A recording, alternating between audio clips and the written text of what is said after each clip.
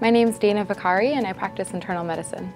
I chose to become a doctor because one of my biggest role models is my grandfather, and he is a retired surgeon. Growing up, I was able to see the interactions he had with his patients and how much joy he got from his practice, and that really inspired me to become a physician. I chose primary care because I wanted to have long-term relationships with my patients and take care of them through different stages of their life and health.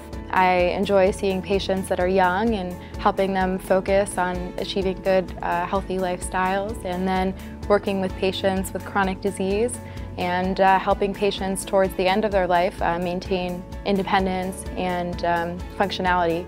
A lot of the most common diseases in this country, high blood pressure, high cholesterol, diabetes, are at least partially preventable, and I like to take an opportunity during each visit to discuss patients' lifestyles and screening opportunities so as to benefit their health in the long run. I think the most important thing a patient can do for their health is to maintain good dietary habits and to participate in regular exercise because those two interventions go really a long way towards health throughout one's life.